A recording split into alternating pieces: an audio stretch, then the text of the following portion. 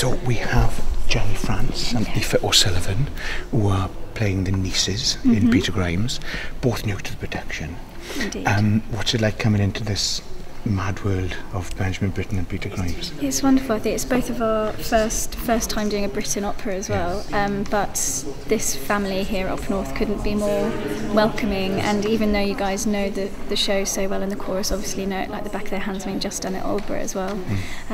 Everyone's been very helpful to us, which is nice. We've been allowed to add our own little bit in as well. Yeah. And you have to work very closely together.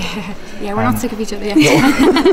Not quite yet. We're getting on well. Brilliant. You both sound fantastic, by the way. How did you find doing the quartet, which for me is the emotional heart of the piece, which is just for four women? How do you find that? It's a gift of It is, a piece of music. It is, and the way it's all set up, the way Phyllida's done it, it comes out of real violence. Whereas, because it's a beautiful piece of music that could quite easily be very nice, absolutely, and kind of loud. We have to fight the kind of calm nature of it.